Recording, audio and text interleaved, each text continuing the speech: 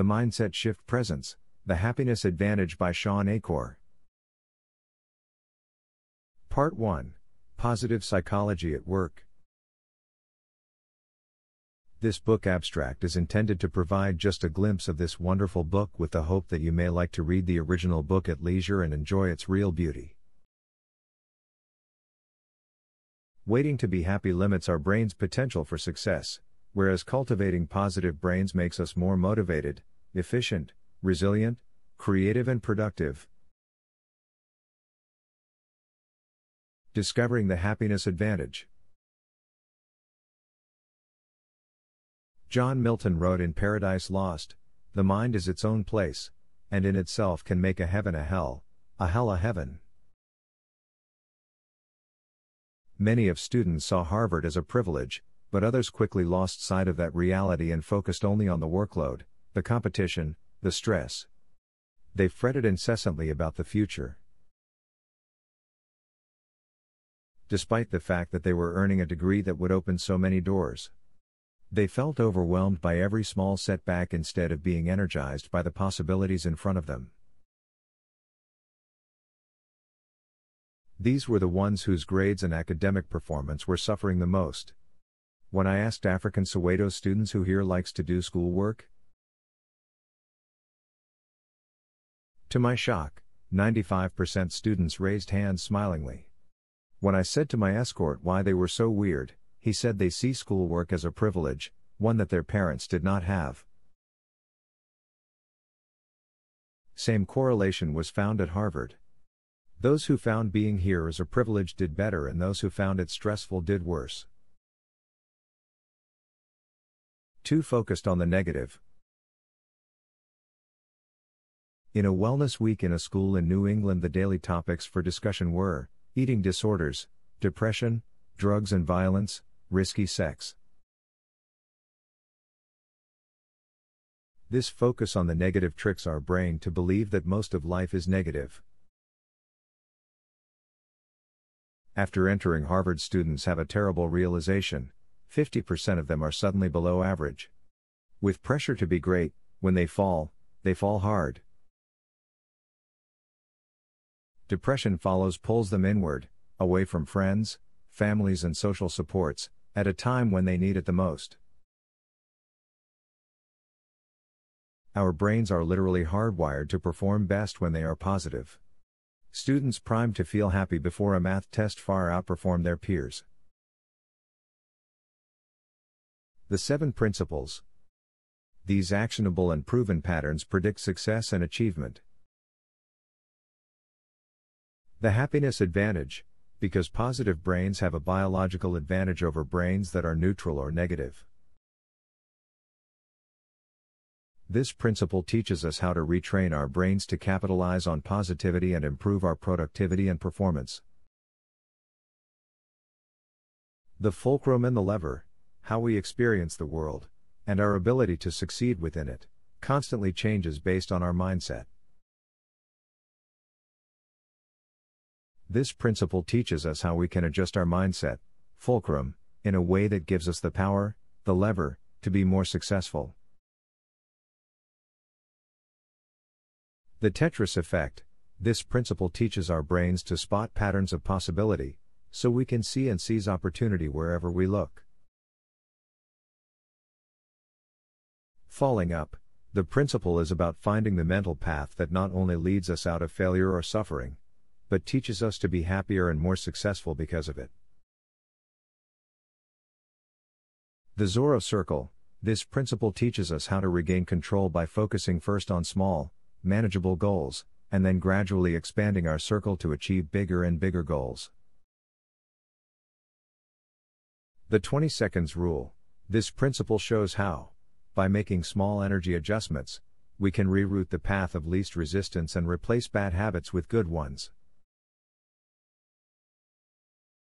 Social investment. This principle teaches us how to invest more in one of the greatest predictors of success and excellence, our social support network. Part 2. The 7 principles. Principle 1. The Happiness Advantage. Happiness is the center, and success revolves around it. Happiness definition: experience of positive emotions, pleasure combined with deeper feelings of meaning and purpose. It implies a positive mood in the present and positive outlook for the future. It is a joy we feel striving after our potential. The chief engine of happiness is positive emotions, since happiness is a feeling.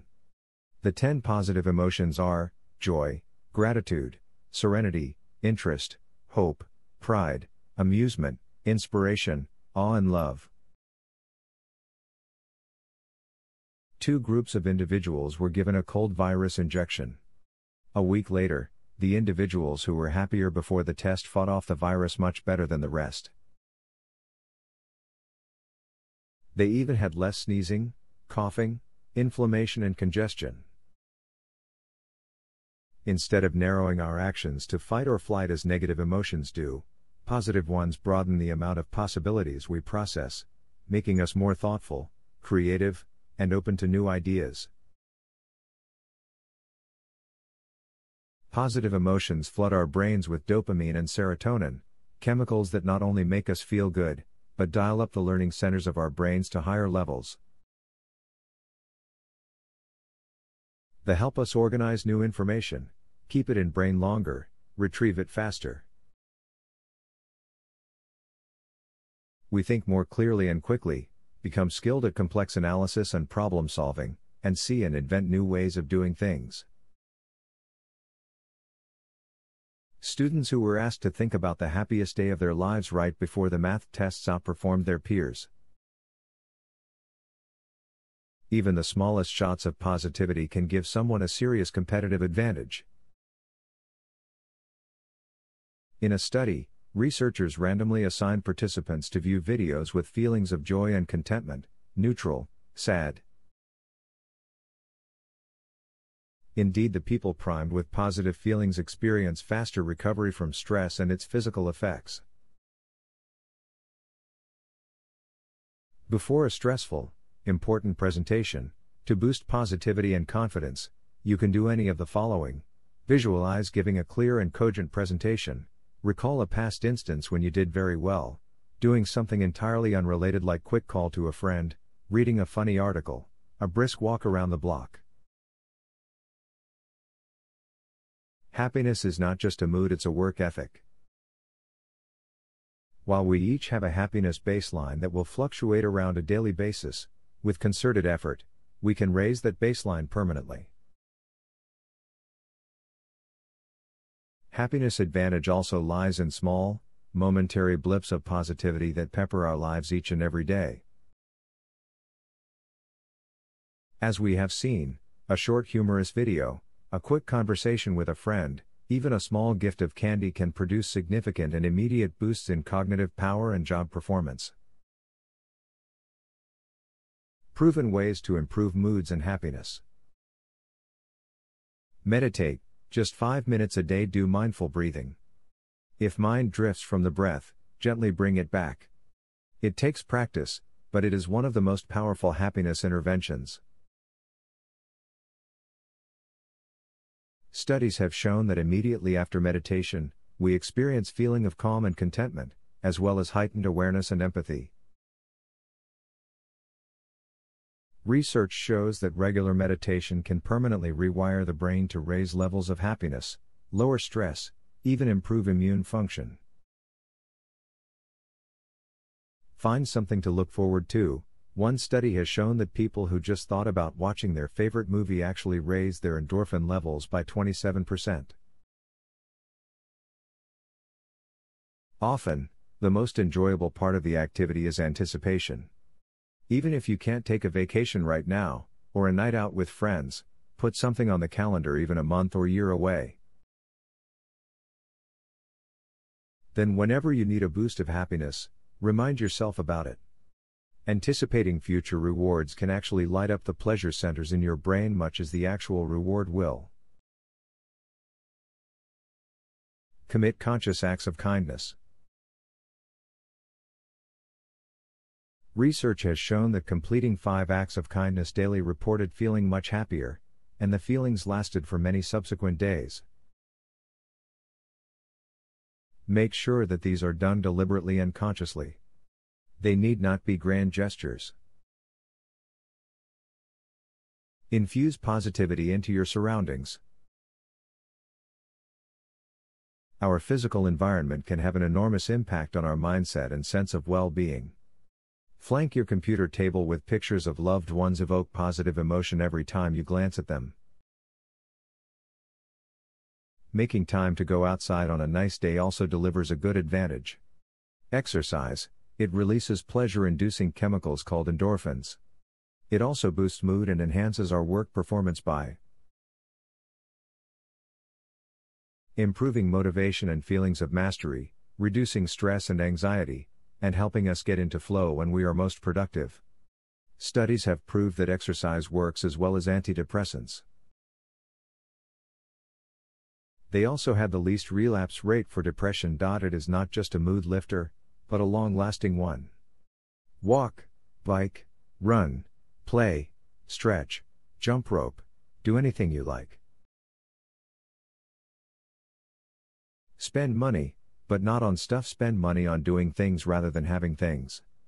Spend it on experiences with other people which produce emotions that are meaningful and long-lasting.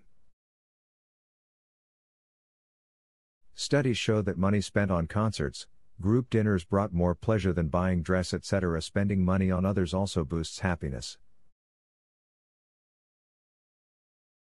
Exercise a signature strength. Each time we use a skill we are very good at, we experience a burst of positivity. Even more fulfilling than using a skill is exercising a strength of character. Find what is yours.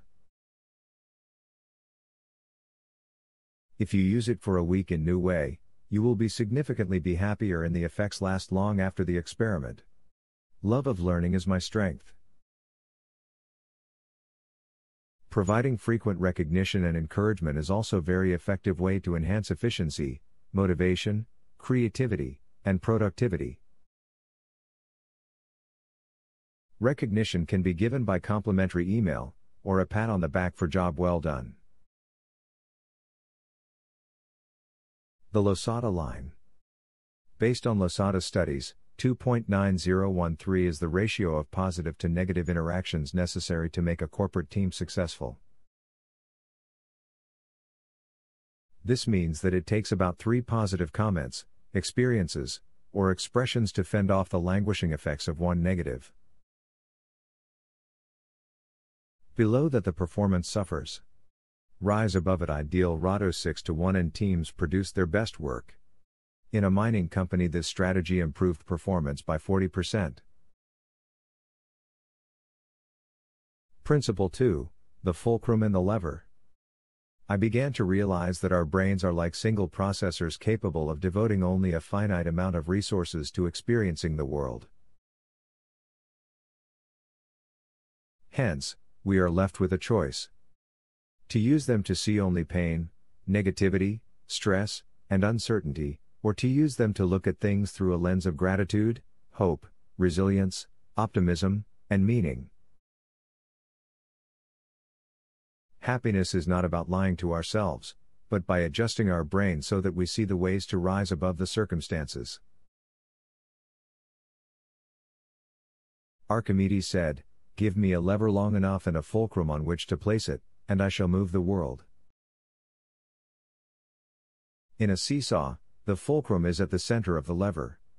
If we have a heavy and a weak boy, then it does not work unless we move the fulcrum toward the heavier boy.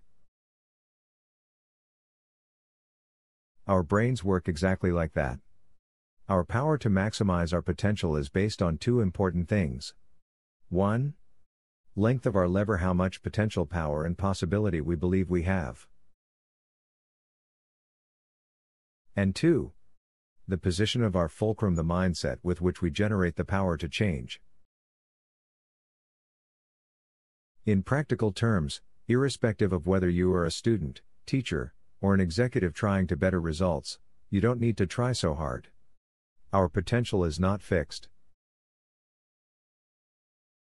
The more we move our fulcrum mindset, the more our lever lengthens, and so the more power we generate.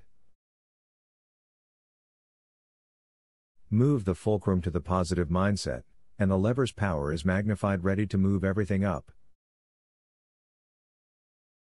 It is not the weight of the world that determines what we can accomplish. It is our fulcrum and lever. Move the fulcrum, change reality. Relativity doesn't end with physics. Every second of our experience has to be measured through a relative and subjective brain. Reality is merely our brain's relative understanding of the world based on where and how we are observing it. Most important, we can change the perspective at any moment, and by doing so change our experience of the world around us.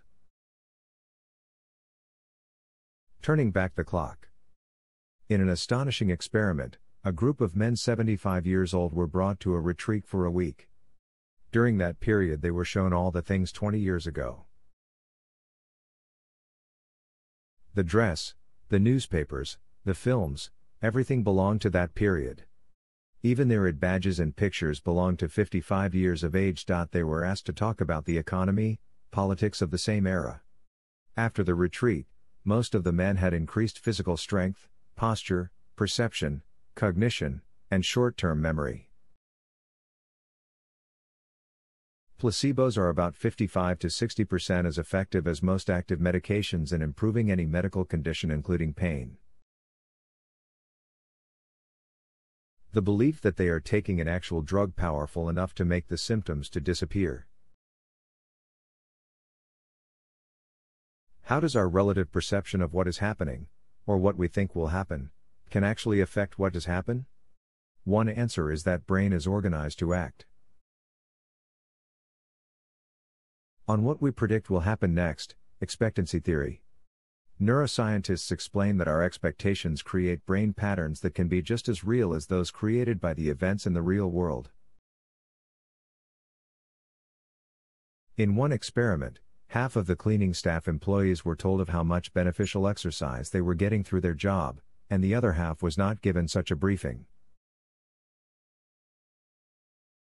Several weeks later, after the experiment, found that the first group members had lost weight as well as cholesterol level. This was proved in several hospitals. No difference in work, but how their brains conceived the work they were doing. The mental construction of our daily activities, more than the activity itself, defines our reality. The most successful people adopt a mindset that not only makes their workdays bearable, but also helps them to work longer, harder and faster than their negative mindset peers. With a negative mindset, long meetings can be draining your energy and your productivity. But what if, instead, you chose to see the meeting as an opportunity, and created your own objective? What if you forced yourself to learn 3 new things from it? It need not be about the actual content of the meeting only. You can learn from the speaker, how to, or how not to, make a good presentation. You can learn the best way to handle difficult questions from the colleagues. We think our daily tasks just as tedious and drudgery as meetings. And it actually turns out like that. I love reading my books and consider that as fun and playtime, and enrichment. I told my friends that I was reading for pleasure, and realized that to be true. Ignore the deadline mindset which results in stress, and make it lifeline instead. It also helps if we stop focusing on end result of how we are going to use the reading material, and just focus on the pleasure of the means. If we consider free time, hobby time, or family time as not productive, then we will, in fact, make it a waste of time. The lever of possibility. Just as your mindset about work affects your performance, so too does your mindset about your own capability. The more you believe in your own ability to succeed, the more likely it is that you will. Studies show that simply believing we can bring about positive change in our lives increases motivation and job performance, that success, in essence, becomes a self-fulfilling prophecy. What identity are you wearing today? If you are sporting a self-doubt, you will undercut your performance before you even begin. So when faced with a difficult task challenge, give yourself an immediate competitive advantage by focusing on all the reasons you will succeed, rather than fail. Remind yourself of the relevant skills that you have, rather than those you lack. Think of a time you have been in a similar circumstance in the past and performed well. Research has shown that a specific and concerted focus on your strengths during a difficult task produces the best results. You can use it in any situation. When I have to give a lecture on a new material and I am unsure how it will be received, I try to focus on the fact that I am pretty good at reading people and how that helps me connect with the audience. Leveraging intelligence. More important still than believing in your own abilities is believing that you can improve these abilities. People can be split into two categories. Those with a fixed mindset believe that their capabilities are already set, while those with a growth mindset believe that they can enhance their basic qualities through effort. They are not dismissive of the innate ability. They merely recognize that although people may differ in their initial talents and aptitudes, interests or temperaments, everyone can change and grow through application and experience. Fixed mindset people miss choice opportunities for improvement and consistently underperform, while those with a growth mindset watch their abilities move ever upward. When we believe there will be positive payoff for our effort, we work harder instead of succumbing to helplessness. Using the fulcrum and lever to find your calling. We view our work as a job, career, or a calling. People with a job see work as a chore and their paycheck as a reward. They work because they have to, and constantly look forward to the time they can spend away from their job. By contrast, people who view their work as a career work not only out of necessity, but also to advance and succeed. Finally, people with a calling view their work as an end in itself. Their work is fulfilling not because of the external rewards but because they feel it contributes to their greater good. Draws on their personal strengths, and gives them meaning and purpose. They find their work more rewarding and work harder and longer. Generally, they are more likely to get ahead. What is interesting is this is true for any type of work. So if you don't like your work, but can't change the job, then change your mindset. Ask yourself what potential meaning and pleasure already exists in what you do. A janitor finds her work as simply cleaning, while another one feels that she is creating a healthy environment for the students. Rewrite your job description into a calling description. Think about how the same task can be written in a way that would entice others to apply for the job. The goal is not to misrepresent the work they do, but to highlight the meaning that can be derived from it. What are your personal goals in life? How can the current job tasks be connected to this larger purpose? Researchers have found that even the smallest tasks can be imbued with greater meaning when they are connected to personal goals and values. The more we can do this, the more likely we are to see the work as a calling. On one side of a paper, write down a task you are forced to perform at work that feels devoid of meaning. Then ask yourself, what is the purpose of this task? What will it accomplish? Draw an arrow on the right and write down your answer. If what you have written seems still unimportant, ask yourself again, what does this result lead to? Draw another arrow and write it down. Continue doing this until you get a result that is meaningful to you. In this way, you can connect every small thing you do to a larger picture, to a goal that keeps you motivated and energized. A few choice words can alter a person's mindset, which in turn can alter their accomplishments. A reminder of her innate intelligence by a teacher led to improvement in math test. When a manager expresses faith in employees' skill, he doesn't just improve mood and motivation, he actually improves their likelihood of succeeding.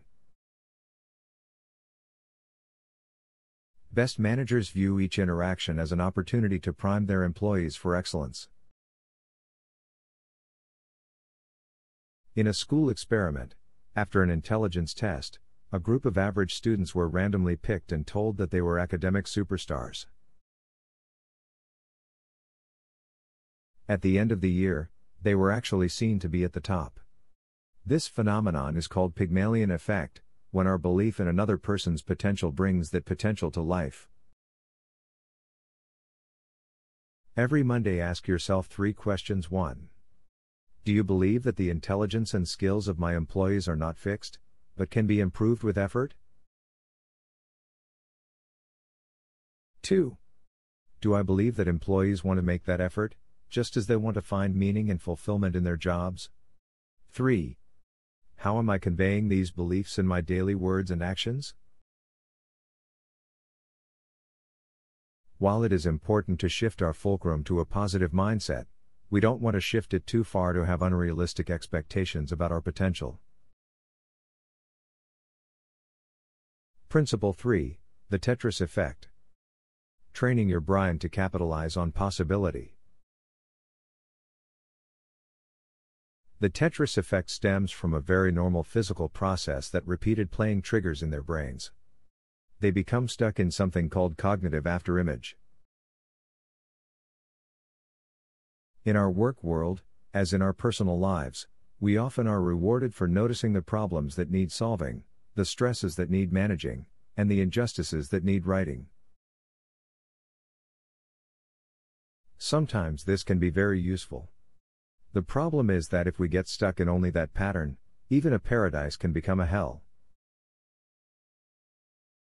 And worse, the better we get at scanning for the negative, the more we miss out on the positive, those things in life that bring us greater happiness, and in turn fuel our success.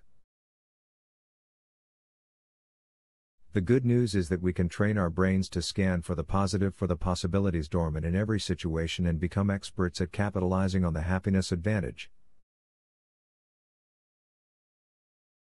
Your brain is spam filter. On a daily basis, we are bombarded with competing demands on our attention to deal with this overload. Our brains have a filter that only lets the most pertinent information through to our consciousness. This filter is like a spam blocker on your email. Scientists estimate that we remember only one of over 100 pieces of information we receive, the rest effectively gets filtered out. Now, this could be just fine if we could trust our spam filter to know exactly what is best for us. Unfortunately, we can't. These filters scan only for what they are programmed to find.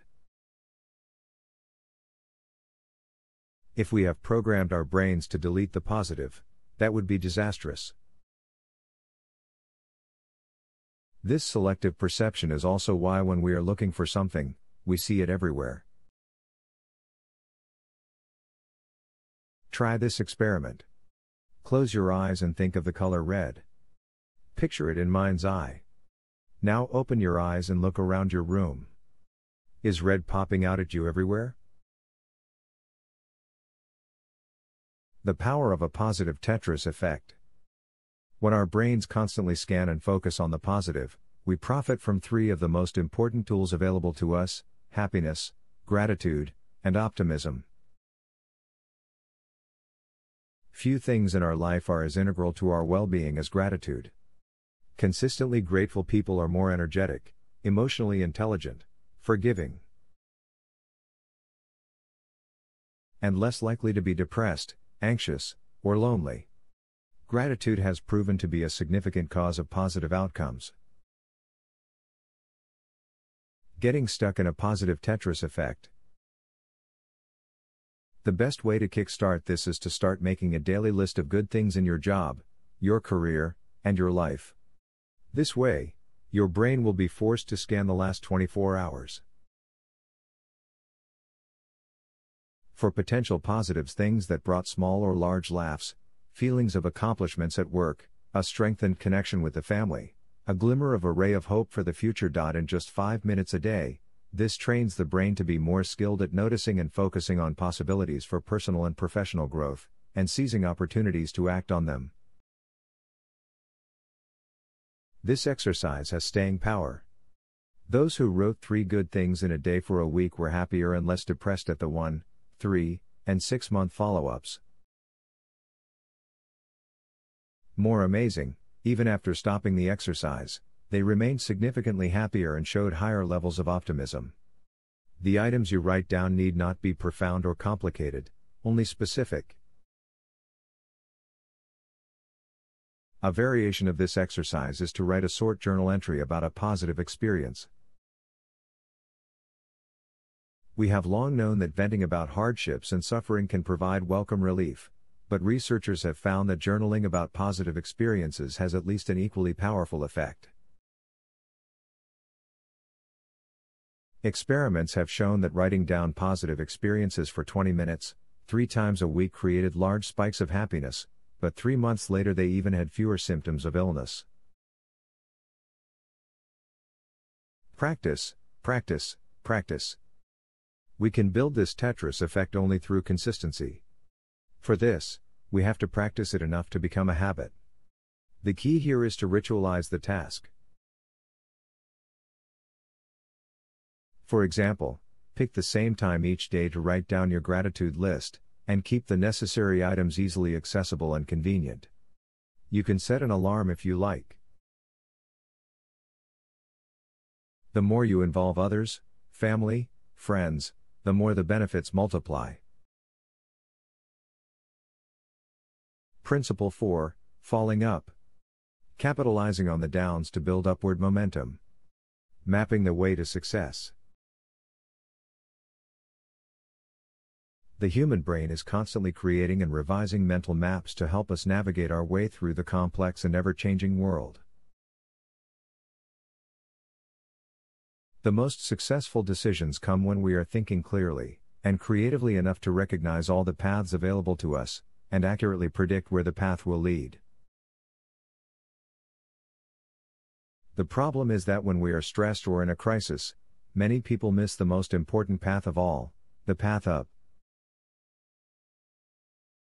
On every mental map after crisis or adversity, there are 3 mental paths. One that keeps circling around where you are. Another one takes you to further negative consequences. The third path leads us from a failure or setback to a place where we are stronger and more capable than before. To be sure, finding that path in challenging times is not easy. In a crisis, we tend to form incomplete maps, and find it difficult to know the best path. In fact, when we are hopeless and helpless, we stop believing that such a path exists. So we don't even bother to look for it. The ability to find this path is the difference between those who are crippled by failure and those who rise above it. Studies have shown that if we are able to conceive of a failure as an opportunity for growth, we are more likely to experience that growth. Conversely, if we conceive fall as the worst thing in the world, it becomes just that. Jim Collins reminds us that we are not imprisoned by our circumstances, our setbacks, our history, our mistakes, or even staggering defeats along the way. We are freed by our choices. With this we have the ability to move up not despite the setbacks, but because of them. Post-traumatic growth. A maxim: what doesn't kill us makes us stronger. Many persons, after suffering from trauma from serious ailments, loss of a loved one, or financial, found positive growth after that. This is in terms of increase in spirituality, compassion, better family and social relations, and personal growth. However, this growth was possible only for those with a positive mindset. People's ability to find a path up rests largely with how they conceive of the cards they have been dealt with.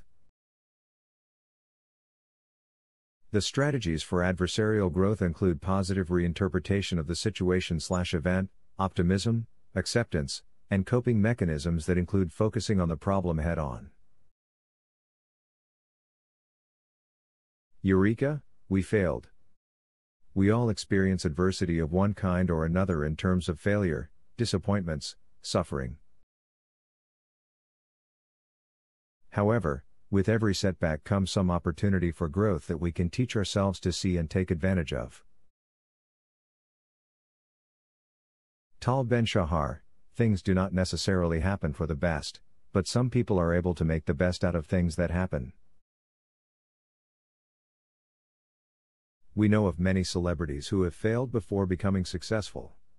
Michael Jordan, Walt Disney, fired from newspaper office for not being creative, Beatles, Edison. For this reason, many venture capitalists will only hire managers who have already experienced their share of business flops. Two shoe salesmen were sent to Africa in 1900s to assess opportunities. One reported, "Situation hopeless. They don't wear shoes."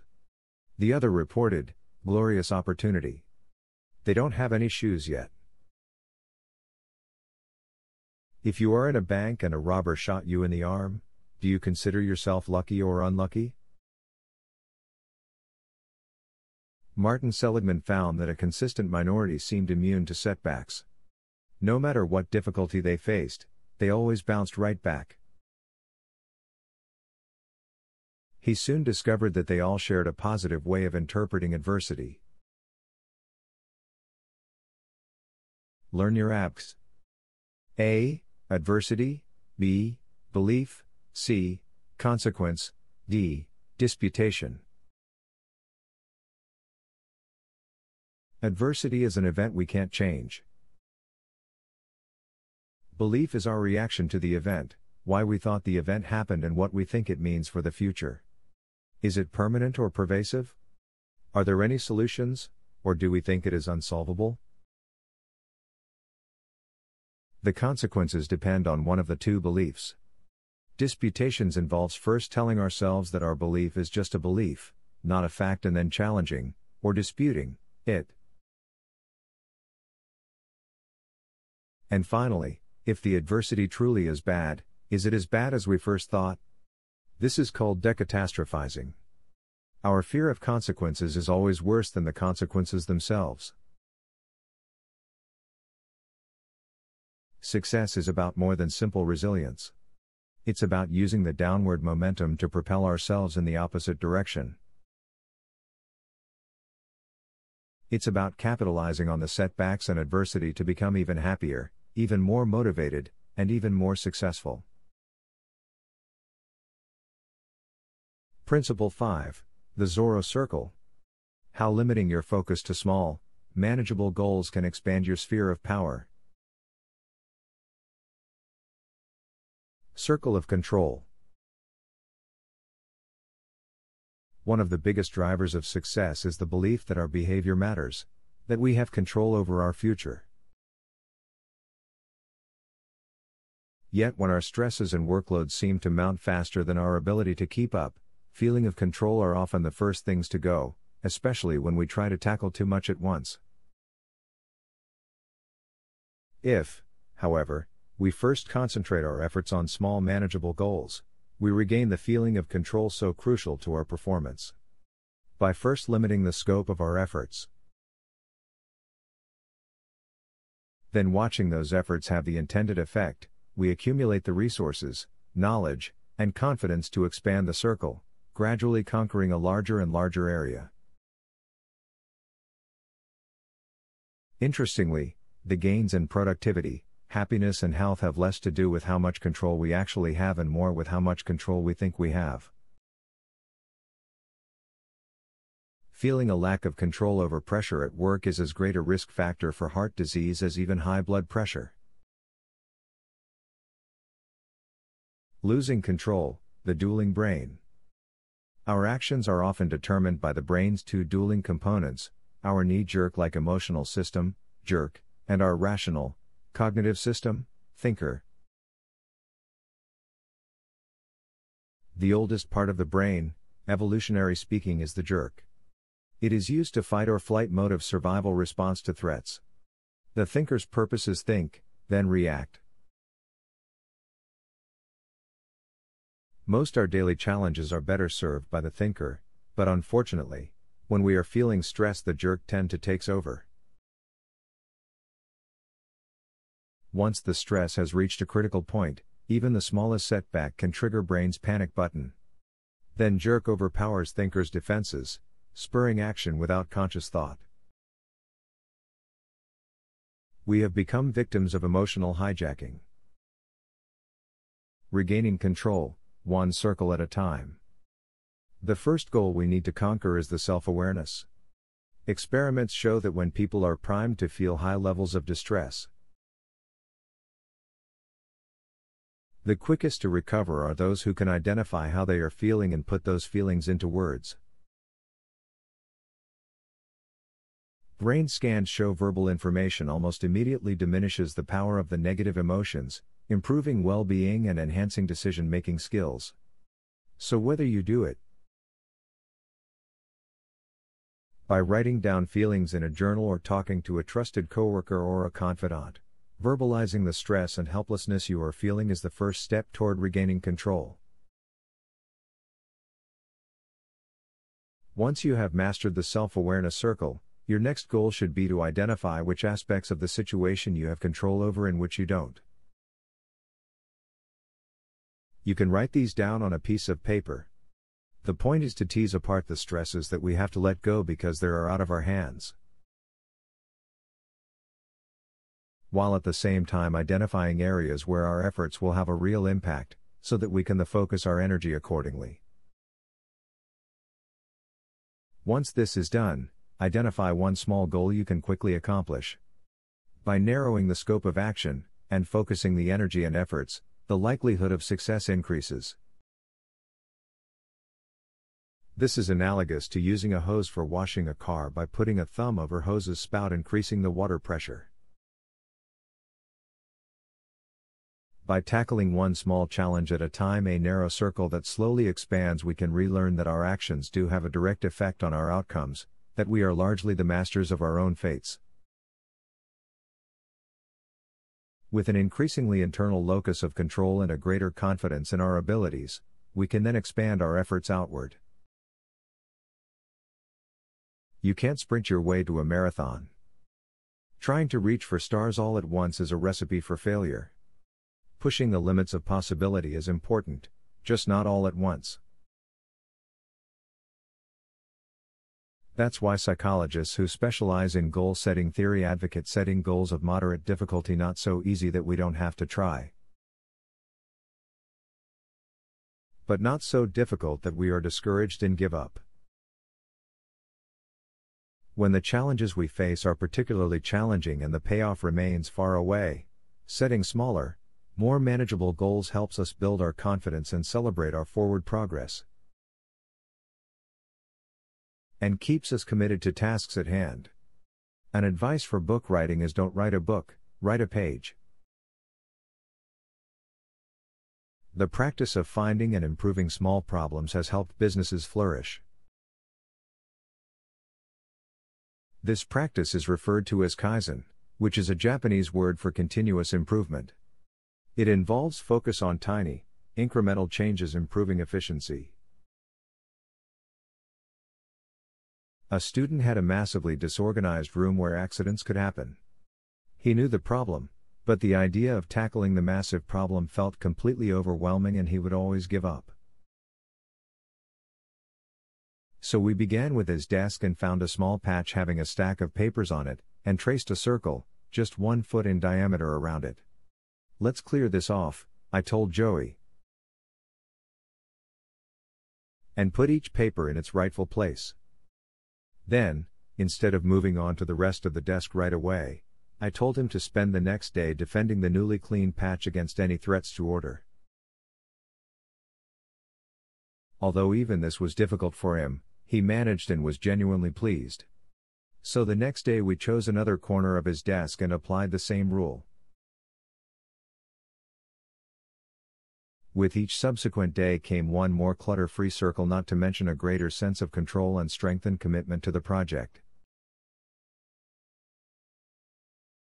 A mere 2 weeks later, the room was a spotless shadow of the former self. A cluttered desk is fundamentally no different from a cluttered inbox, a problem that haunts too many workers. In both instances, the things of our lives have gained control over the functionality of our lives, and productivity suffers as a result. For handling a problem of unanswered emails for 2 months, I asked Barry to write down thoughts when he felt stressed about this problem. Then, I asked him to tackle only new emails daily for 3 to 4 days. Once he started feeling in command, I asked him to go through one of the earliest days' unanswered mails at a time. I also asked him not to spend more than an hour answering mails. Without a time limit, even small, incremental tasks can quickly escalate back into an overwhelming challenge. Principle 6, the 20 seconds rule. How to turn bad habits into good ones by minimizing barriers to change. In life, knowledge is only part of the battle. Without action, knowledge is meaningless. Aristotle, to be excellent we cannot simply think or feel excellent, we must act excellently. The fact of the matter is, positive habits are hard to keep, no matter how commonsensical they might be. We are a mere bundle of habits. Given our natural tendency to act out of habit, James surmised, couldn't the key to sustaining positive change be to turn each desired action into a habit? So that it would come automatically, without much effort, thought, or choice? If we want to create a lasting change, we should make our nervous system our ally instead of our enemy. Habits are like financial capital. Forming one today is an investment that will automatically give out returns for years to come. William James said, "A tendency to act only becomes effectively ingrained in us in proportion to the uninterrupted frequency with which the actions actually occur, and the brain grows to their use." The paths of least resistance. Inactivity is simply the easiest option since we follow the path of least resistance. Unfortunately, though the passive leisure like watching TV and trolling around on Facebook might be easier and more convenient than biking or playing soccer, they don't offer the same rewards. Studies show that these activities are enjoyable and engaging for about 30 minutes, then they start sapping our energy, creating psychic entropy, that listless, apathetic feeling. On the other hand, active leisure like hobbies, games, and sports enhance our concentration, engagement, motivation, and sense of enjoyment. Compared to TV watching, experiments show 2.5 times more enjoyment with hobbies and 3 times more enjoyment with sports. And yet, teenagers spend 4 times more time on watching TV than on sports or hobbies. The reason: it is incredibly difficult to overcome the inertia. Active leisure is more enjoyable, but it almost always requires more initial effort. This is called activation energy. The same energy, both physical and mental, is needed of people to overcome inertia and kickstart a positive habit. The advertisers and marketers make a living on the path of least resistance. It's not the sheer number and volume of distractions that get us in trouble, it's the ease of access to them. Redirecting the path, the 20 seconds rule. If you want to practice guitar, you may need extra efforts to get it out of closet. If it is more than 20 seconds, the inertia overpowers.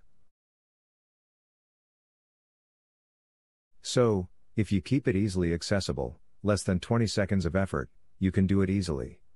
Lower the activation energy for habits you want to adopt, and raise it for the habits you want to avoid. Stopping email or phone alerts, disabling automatic login and password, etc. help avoid distractions. Limiting the choices we have to make can also help lower the barrier to positive change. Too much choice saps our reserves. Each night before I sleep, I wrote down a plan for where I would exercise in the morning and what parts of my body I would focus on. Then, I put my sneakers right by my bed. Finally, and most important, I just went to sleep in my gym clothes.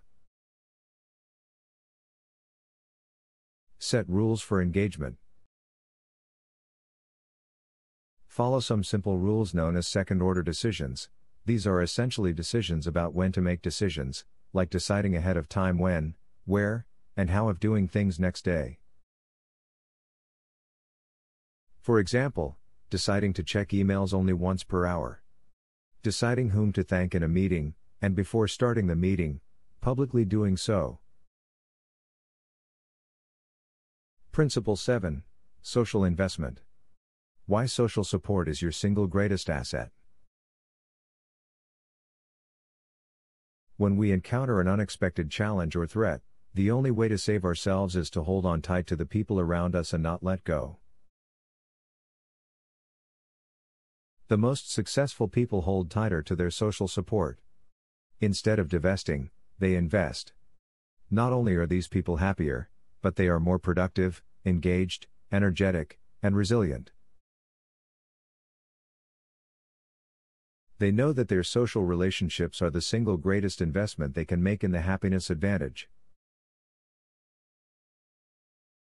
Harvard Men's Study, one of the longest-running psychological studies of all time, followed 268 men from their entrance to college in the late 1030s all the way through the present day. From the wealth of data, scientists have been able to identify the life circumstances and personal characteristics that distinguish the happiest, fullest lives from the least successful ones. In 2009, George Vaillant, the psychologist who directed the study for the last 40 years, told Atlantic Monthly that he could sum up the findings in one word: love full stop.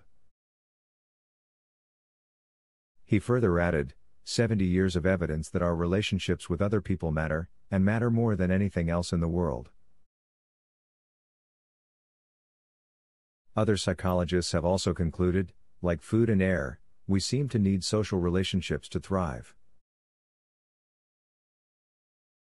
That's because when we have a community of people we can count on, spouse, family, friends, colleagues, we multiply our emotional, intellectual, and physical resources. We bounce back from setbacks faster, accomplish more, and feel a greater sense of purpose. First, social interactions jolt us with positivity in the moment, then, each of these single connections strengthens a relationship over time, which raises our happiness baseline permanently. In a study appropriately titled Very Happy People, researchers sought out characteristics of the happiest 10% among us. Turns out, there was one and only one characteristic that distinguished them from others: the strength of their social relationships. My empirical study of well-being among 1,600 Harvard undergraduates found a similar result. Social support was a far greater predictor of happiness than any other factor, more than GPA, family income, SAT scores, age, gender, or race. We have such biological need for social support, our bodies can literally malfunction without it. For instance, lack of social contact can add 30 points to an adult's blood pressure reading. In his seminal book Loneliness, psychologist Shawn Achor concluded, based on 30 years of research, that a dearth of social connections is just as deadly as certain diseases. It causes psychological harm as well. A national survey of 24,000 workers found that men and women with few social ties were 2 to 3 times more likely to suffer from major depression than people with strong social bonds. When we enjoy strong social support, we can accomplish impressive feats of resilience, and even extend the length of our lives. One study found that people who received emotional support during the 6 months of after heart attack were 3 times more likely to survive. A breast cancer support group actually doubled women's life expectancy post-surgery. When set adrift, it seems, those of us who hold on to our raft mates, not just rafts, are the ones who will stay afloat. Edison invented bulb with 30 assistants. A study of 1,000 highly successful professional men and women at the time of retirement cited work friendships as most motivating factor above financial gain and status. Appreciating assets.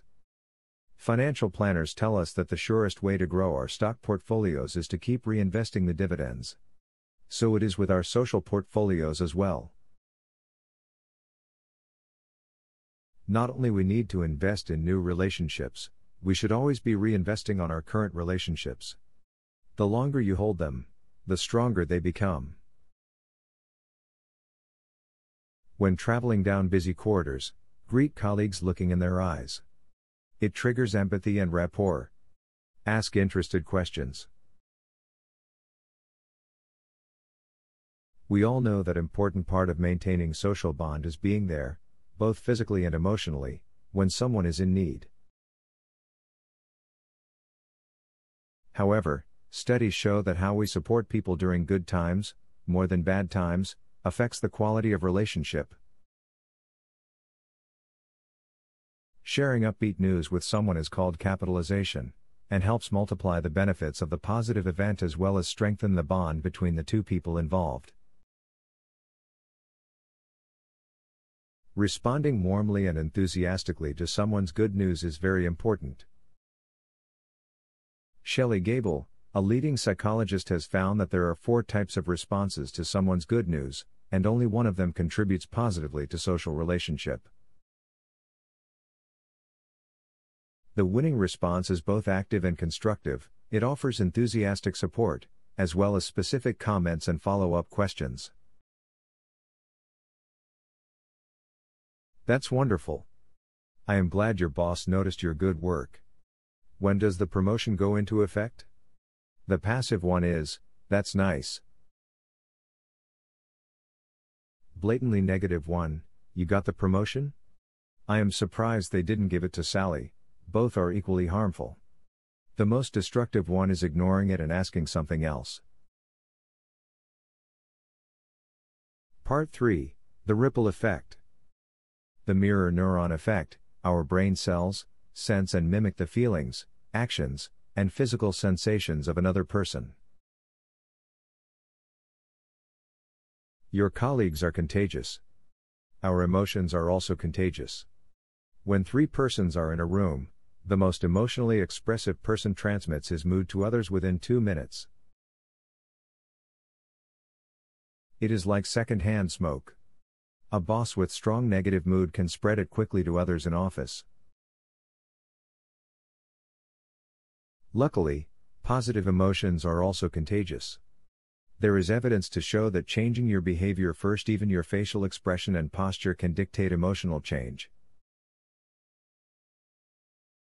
So the happier everyone is around you, the happier you will become. That is why we laugh more at a funny movie in a theater full of laughing people. The more genuinely expressive is someone, the more their mindset and feelings spread. One college study has shown that when students with low PAS simply began rooming with higher scoring students, their PAS increased. Studies show that rapport strengthens between 2 people when they lock eyes. Eye contact makes mirror neurons fire. Thank you for listening to our audiobook Abstract of the Happiness Advantage by Shawn Achor. We hope that this book has helped you to understand the science behind happiness and how to use it to achieve success in all aspects of your life. Remember, by learning to cultivate positive thinking and build resilience, you can improve your performance, increase your productivity, and lead a more fulfilling life. Don't forget to subscribe to our channel, The Mindset Shift, for more audiobook abstracts and content that will help you shift your mindset and improve your life. Thank you for watching, and we'll see you in our next video.